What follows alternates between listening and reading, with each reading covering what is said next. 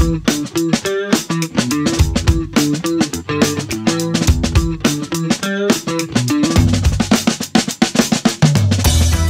guest today is Nisaini Rexach. Nisaini, how are you? Hi, David. Good morning. Happy to be here with you on Teams. Me too. Tell me, what do you do for a living, Nisaini? I work for Microsoft and I am on the philanthropies team based here in Chicago and am very thrilled about the work and role that I have to empower organizations and people to go farther Mhm. through nonprofits. You're making the world a better place and you're making a living doing it. What could be better? Really trying to definitely feel that I'm at the epicenter of my passions and purpose from a career trajectory perspective. Before we started recording, I was asking you about some of your passions, and you talked about a little about education is one of them. Is that right? Yes, that's correct. I'm a former educator myself. I entered the world of education through Teach for America. And while at the time I didn't know how significant that decision would have been for me, it proved to be monumental leading up to where I am today. The role and experiences I garnered as a former educator, they have left an indelible mark in how I view what I want to be involved in, what personal nonprofits I'm committed to, Mhm. and why working, serving, and supporting young people is still such a high passion of mine. Excellent. And you've been doing, since you've been involved in education for a while, you've probably seen things change over the year. What's some significant changes you've seen? Yes, education has definitely seen an overhaul of change.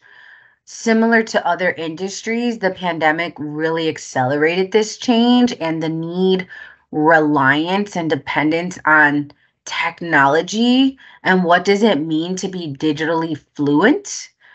Even more so, being able to continue on with operations and teaching and learning through the use of technology. And we saw how much or how many barriers rather were on the table to continue school operations in the height of the pandemic.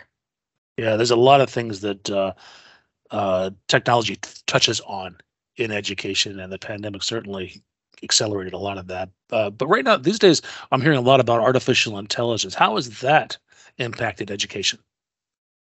Yes, AI is quite the buzz. Yeah. Since November 2020, it has been at the forefront of technology trends, of conversations, of even the connection to the stock market and the companies that are doing really well because of being able to implement and adopt artificial intelligence and or machine learning into their business practices and how they serve their customers or their partners with this really revolutionary type of technology. And I would say there are various viewpoints in the world of education as to, is there a place for artificial intelligence? How does artificial intelligence show up in instruction? Should students have the ability to use it to get classwork and or take home assignments? I'm of the mindset of how the dot-com era changed the world of work. It changed society. Sure. It changed how you would look up finding a restaurant. You no longer go to the yellow pages. You can find this at your fingertips. You can book travel. The internet really, really changed life as we knew it prior to things just being completely analog. Artificial intelligence, in my opinion, based on data, based on trends, based on societal adoption and consumption, is going to have the same effect. In education, it's more a question of how long will it take for this to be more of a widely accepted practice and tool that educators have access to versus whether or not it should be included. So artificial intelligence brings out a revolutionary change, not just an evolutionary change. Kind of like I think a lot of people don't even have never used The Yellow Pages. People watching this show, there's an entire generation doesn't even know what that is, even though I grew up with it. What are some of the issues? You mentioned that there is some controversy maybe about question about whether or not we should use artificial intelligence in education. Why is that? Yeah, so I would say based on trends and articles that I've read, some of the cited concerns are academic dishonesty and work product creation. Is this deemed plagiarism by the students if a tool such as ChatGPT is leveraged in co-creation of an essay? It can also be students not needing or having the necessary think time to go through the writer's traditional process of creating an essay. Mm. And I think part of it could be data and privacy around students using this from the trends that I have read upon. But I actually just view this in a different way. I think that if students are primed and positioned to know how to leverage artificial intelligence responsibly, it could actually enhance and aid their intellectual rigor and curiosity through the use of this type of technology that in their future respective workplaces will be waiting for them.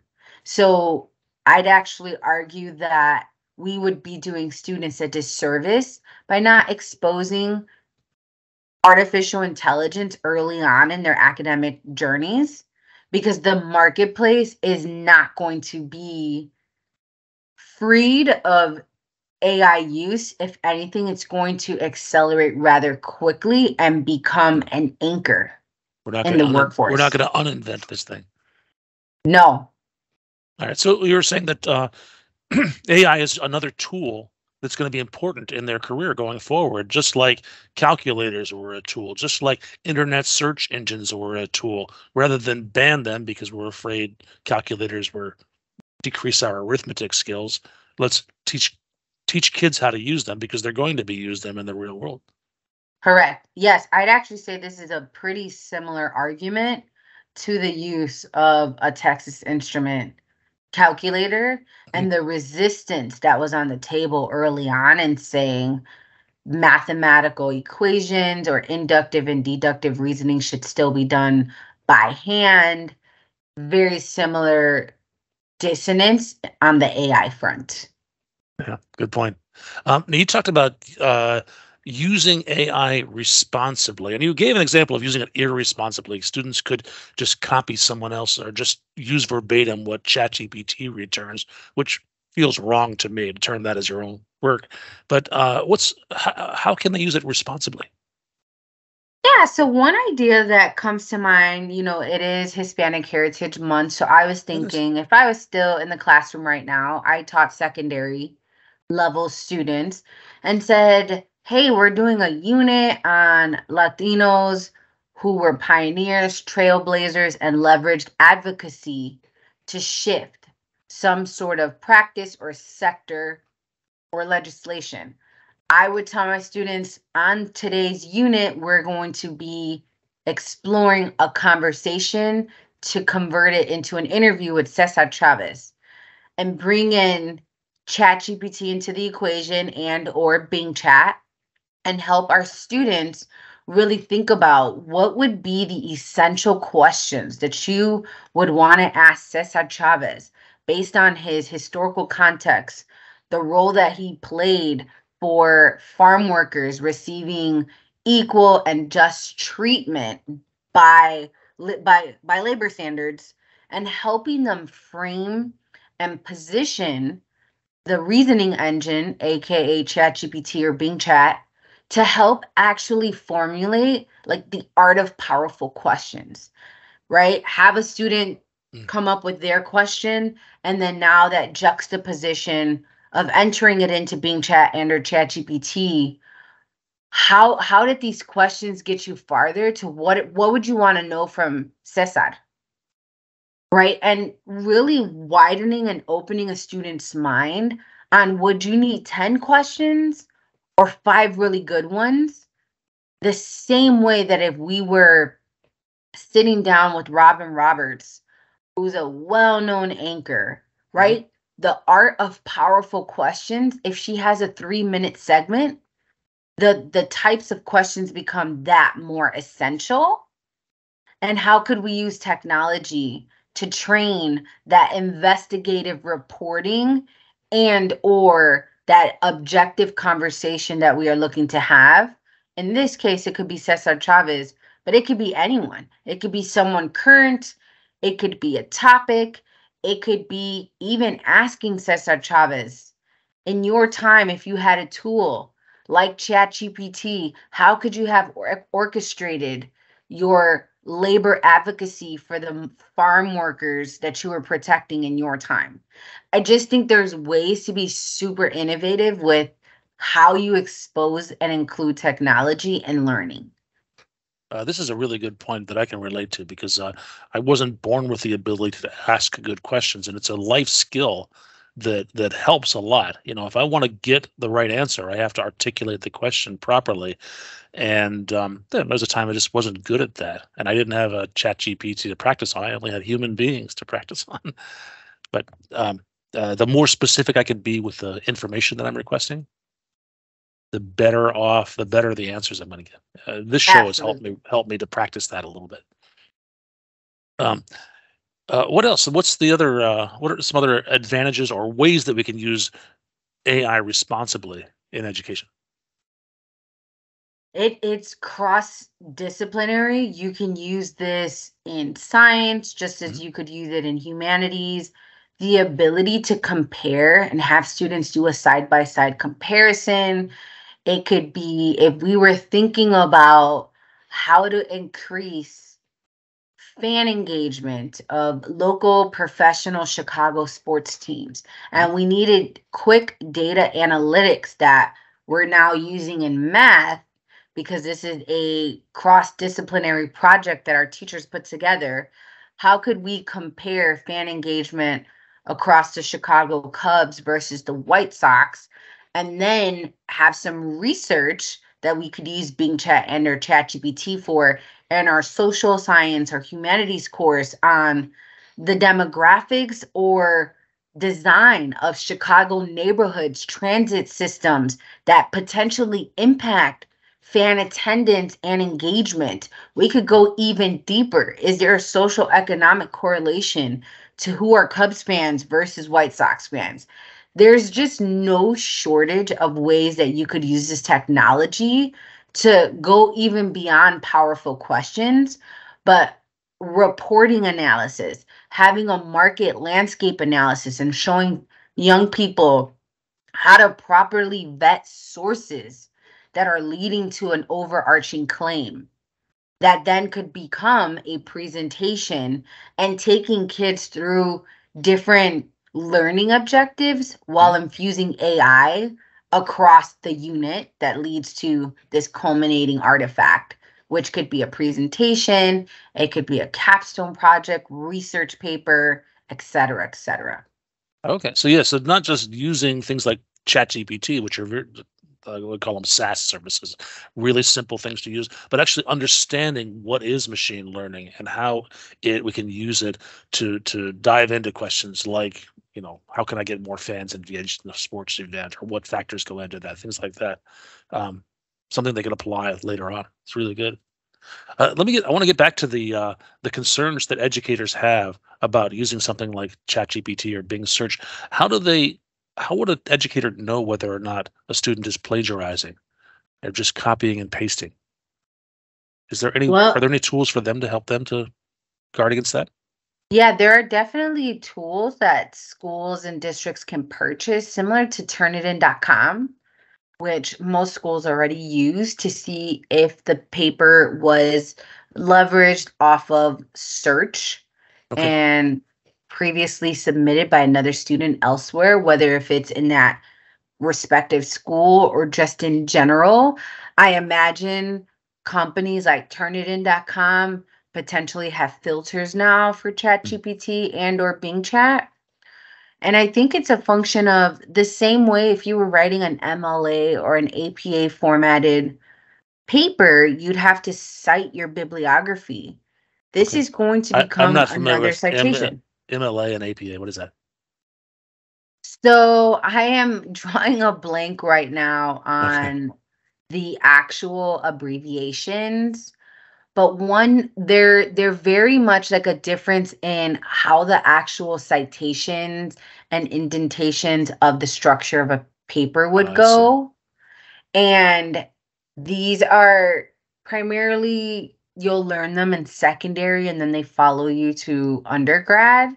And it's really going to come down to the way the paper is cited, right? Got it. And the inclusion of artificial intelligence and or ChatGPT like that right now is added into the conversation of citing that Sure. X artifact or piece of writing was leveraged like through AI. Like this is now going to be an appropriate source You that think didn't so? exist. You think that would I be able to cite ChatGPT as a source for an academic paper? I mean, like right now, I cannot cite Wikipedia as a source for an academic paper because there's sort of a circular reference. My paper might end up getting cited as a reference in Wikipedia. It seems like the same thing might happen with ChatGPT. That Yeah, there's actual discussions on this same thing with images. This okay, image was created with Microsoft Bing Creator. okay, interesting. All right. Um, this is a really good conversation. Are there topics that we haven't talked about in this area that you feel are critical? I also think that teacher capacity building is a very important part in this shift How do because you mean? if teachers are not brought into the conversation on ways that they can leverage how to use artificial intelligence through professional development channels, whether that's in the summer, whether that's Mm. during school professional institute days, it will be that much more challenging to get teacher buy-in to want to incorporate AI and or machine learning into instructional practices. Oh, sure. Yeah, especially given the speed at which this technology is advancing. It's hard for those of us in the IT industry to keep up. And And the ability to play in the sandbox, yes. right? To test out these tools to know how do they tee up with your unit plans for your academic year. Yep. Teachers pretty much have to know everything. That's it's not an easy job. I have And nothing that but respect for teachers. and and to that point, it's another benefit of why ChatGPT could also amplify and reduce the digital burden attached to teacher work streams. It could boost your productivity, output, rote tasks that teachers have to perform. This type of technology could really help that redistribution of teacher output. Oh, great point. Yeah, if I'm spending a lot of time wordsmithing my email newsletter to my parents, ChatGPT can definitely accelerate that. Yes, yes, it can. Excellent. I think this is a good place to stop. This has been really educational for me. Thank you, Nisaini. Nisaini. I keep saying her name wrong. I'm sorry. That's okay. Thank you. Yes, this is a great conversation. It's a topic that I'm really passionate about and follow trends very closely.